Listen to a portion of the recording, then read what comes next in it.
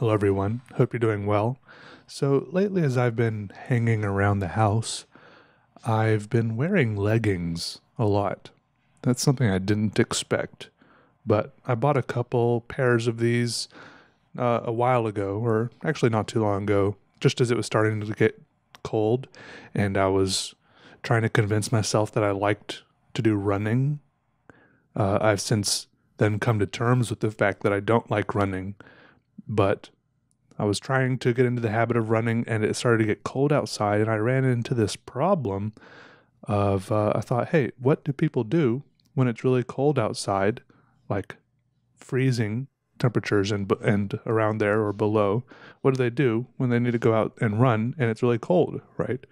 I thought, so do they just go tough it out and just let their legs be cold?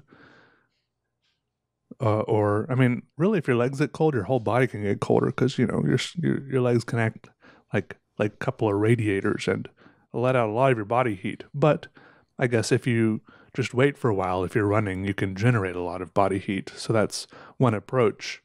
But so usually when I run, I just would wear shorts. So I thought, so I can either wear shorts or wear long shorts, aka pants, or I can wear something over the shorts or something under the shorts. And I ended up, I was like, oh yeah, I've seen people at back when I lived in Chicago a few times, the Chicago Marathon would go right by my house, and probably in like movies or something. I've seen people wear leggings while running under their shorts. So I thought, yeah, let me try that approach. So I bought a couple of pairs of leggings for running, and then I promptly decided not to do running anymore. Let me pause the commentary here for a moment, and we will come back to this line of thought at a later moment.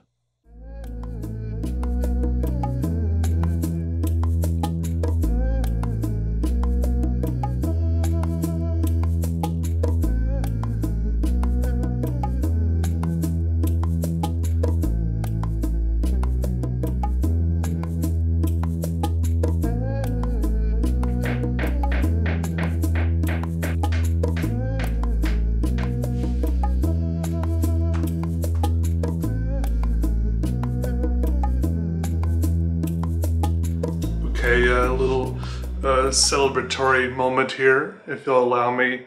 I would like to formally announce that on December 19th, I officially took a moment to celebrate my 11,000th 111st day of being alive. I'm gonna make a wish.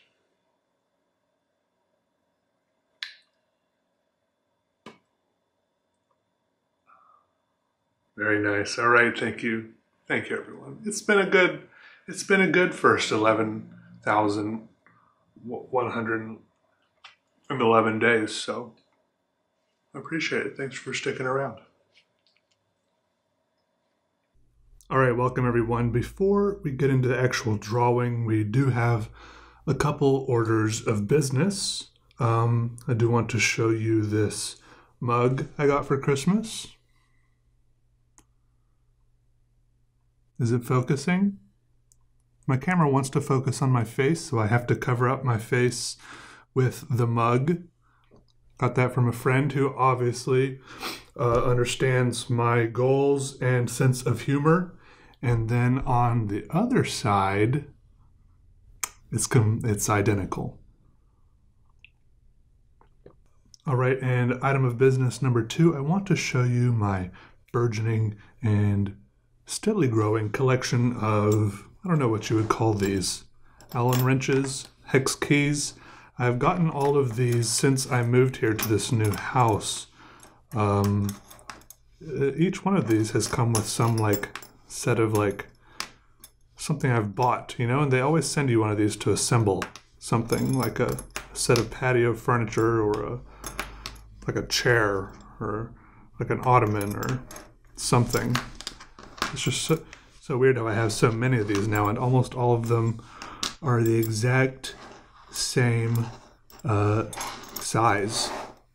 So I just thought it was interesting that I had so many of these, and I had to show someone. That's all. And then, before we get started, I have a cool thing here. At the beginning of December, I spent dollars to commission a portrait of me from one of my friends and an artist, a very skilled watercolor artist that you may be familiar with, who I've mentioned on this channel before, Scott Teplin. And so I haven't looked at it yet to see what he made.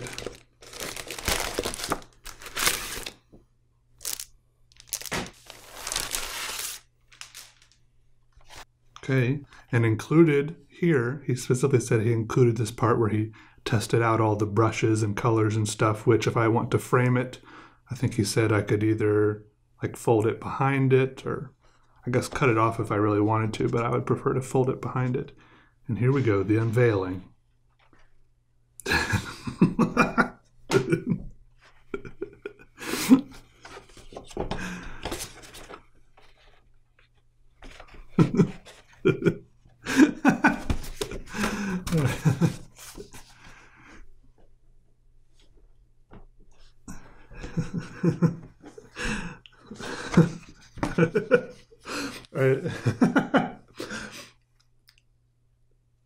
All right, check it out, everyone. Let me see if I can make this face. So anyone who's watched the channel for a while has known that I have, at multiple times in my life, had long curly locks like this. Wait, I'm going to try to make this face, okay?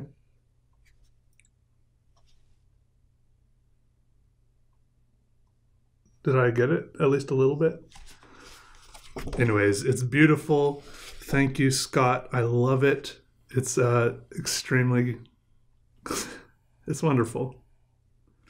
Glad to have it here in person, like the real thing. One of your watercolored drawings. So definitely go check Scott out. If you haven't, you're not following him on Instagram or whatever, go do that. I'll put a link to his stuff in the description. Oh look, here's another drawing. I don't know who, is this like a bonus? I don't know. Little bonus drawing there, unwatercolored. You can see, I think there are pencil lines here, so maybe this is what his drawings look like before they are watercolored. Anyways, okay, let's draw now. Let's just draw. Thank you again, Scott, for this wonderful portrait. I love it. It's beautiful. In the most horrific way possible, of course, which is what I was dreaming of. Okay, so back to talking about the leggings, the important stuff. Oh yeah, so I bought them for running, so I haven't used them for that really. I don't think I ever once wore the leggings while running, but thankfully I have worn the leggings several times while walking, just under my pants. I guess that does make the leggings underpants in that strictly technical sense of the word, but I do just around the house wear them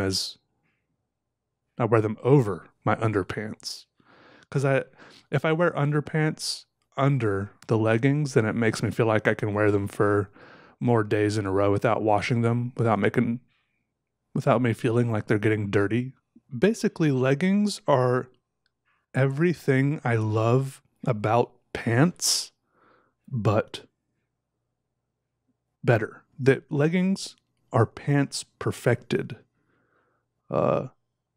Really, I just love wearing pants.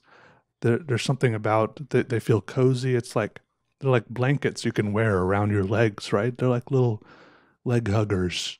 They're just very cozy. And when I walk around, occasionally I do.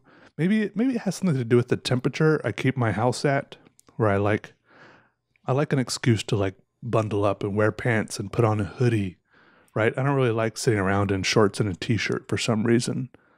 There's something cozier to me about wearing pants and socks and a hoodie. I don't know. I guess I could just bump up the temperature a little bit, but I would still probably try to put on pants and then just be upset that I was sweating or something. But yeah, But then you take leggings and they're like pants, but pants only touch your legs in some places, right? They're not snug like leggings. First of all, I don't know the difference between leggings and yoga pants.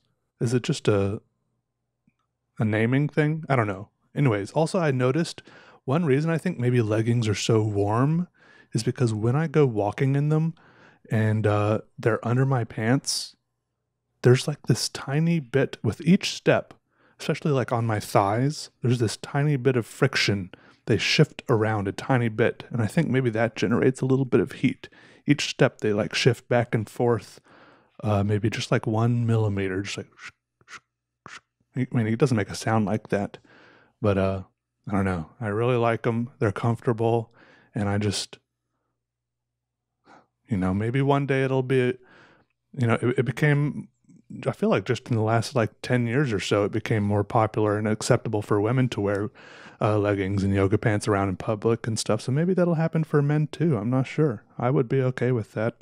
I don't know. Maybe it's a little different.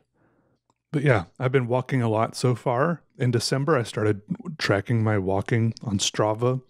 And so far, since I started tracking it about 1 week into December, I've walked 58.7 miles across 27 different walks. I usually walk about 2 miles, sometimes 3 miles. And this is only because I've not convinced myself, but I started listening to like philosophy audiobooks while walking. And I missed one day. That was Christmas Eve. But since I started, I don't think I missed any days. Even though looking at this line graph, look at this line graph right here. That shows my progress right there up to the time of me recording this. But I think it's important for me with my habits to not tell myself like, Peter, I need to go do this. I need to walk. I need to draw, because for drawing, I don't tell myself like, Peter, I have to draw every day. I just draw when I feel like it, when I want to, when I have something bubbling up within myself. Likewise, I've just been going walking because I feel like I want to go walk. And sometimes I just want to go walk because I want to listen to more of the audiobook, and I really only listen to the audiobook when I'm walking, because that's really the only time I can concentrate on it. I just like walk along and I stare at the cracks in the road in front of me. I also listen to audiobooks sometimes if I'm doing something like washing the dishes or folding the laundry. But so far it's been working really good. I'm like 25 hours into this book called The History of Western Philosophy by Bertrand Russell. It's pretty good so far. Out of 38 hours, it's a 38-hour audiobook, and I have 14 hours left. So I think I'm like 3/5 of the way through. Also, in other news, I'm using this shampoo right now. It says coconut milk. Before that, I was using a shampoo that said coconut curls, which I really liked because it smelled a lot like coconut. I really like coconut scented shampoo. Okay. And I don't know, this bottle, I think they're like the same brand. And I just grabbed this coconut milk bottle when I went to re-up on my shampoo, assuming that it would be very similar to the coconut curls bottle. But this shampoo, the coconut milk shampoo, does not smell anything like the other shampoo, and it doesn't smell anything like coconut either, at least not in my experience of coconuts. This coconut milk shampoo actually smells exactly like Play-Doh, which is a really weird scent for not only shampoo, but I feel like it's a weird scent for my hair. So I don't know. I mean, I feel like it makes my hair feel and look good. Like I'm fine with that, but I'm afraid that someone's going to be like near me and get a whiff of it and be like, why do you smell like Play-Doh? Also, it is weird sometimes how different coconut milk and coconut water is. And I'm not talking about the shampoo anymore, but I remember when I was a little kid in the Philippines, sometimes like the locals, the people who lived there, I don't know, is it appropriate to call them natives? The Filipinos, they had this incredible way of like cutting these notches into the coconut tree so that they could shimmy up them really fast, and then they'd use their machetes to cut down coconuts, and then they'd chop the husks off and then cut a little hole in the top, and then they'd pass around the coconut, and we'd all take turns sipping. I don't know, in this case, if it was milk or water out of the inside. I don't know which one it was. I think it was, man, we called it coconut milk, but I don't know what the difference is. Is coconut milk or water? Because these are both things, right? Does this depend on like maybe the ripeness of the coconut? I'm not sure, but I remember it was delicious. And then they would cut, after we drank it all, they would cut the coconut in half and then cut little like chunks of the outside of the coconut off to use as scoops to eat the meat of the coconut out, like the white part, right? Oh, that was so good. Just like fresh coconut right out of the shell. Oh, those are good memories. Also, one other tradition I didn't partake in that they would do just like that was they loved catching huge red fire ants, and they would eat the butts. They just like munch on the butts of these huge red fire ants. Like that was like a delicacy. I didn't do that with them. That part I I wasn't that quite that ingratiated into the society, I guess. Also, in other news, sometimes here's another pro tip. Besides the fact that you can wear leggings around the house and they're very comfortable, is that if you ever live alone in a house like I do, and you feel a little bit alone, one thing I found that I can do is sometimes I leave some music on in another room, and I think I feel a little bit less, I don't know, I don't really feel depressed, I don't think, but I feel like a little bit less alone. Just if there's like sounds coming from another room, because there's, my brain like associates sounds coming from another room with other people being in the house, right? Because that's how, like when I was growing up, there were other people in the house and they made sounds. So sometimes I just put on like some music playing in the other room as I work in this room. And then it's kind of nice because then it's just also just like background music, and it's not as intrusive in the front of my mind. But also I think maybe that's why like I'm doing like, I have the dryer going right now. It's also kind of like comforting to do laundry because I can hear the dryer or the washing machine going in another room, and that makes it kind of feel like there's a little bit of like hustle and bustle, right? Maybe somehow I get like a little bit of serotonin or dopamine or something just from not total silence, I guess. And finally, I will say that, interestingly enough, I found out that I can look up on my city's like utility page, I can look up anybody's water bill. Do you think that is an unintended functionality? Like there's a place where you can look up a water bill just by address. I can type in any address and then click on the invoice. You can like click on pay invoice, but you can just look at the invoice and it shows how much water they used, how much they pay, if their auto pay is enabled, whose name is on it, stuff like that. Which, I mean, I guess like it doesn't give away any super sensitive info besides like who lives there, who's paying it.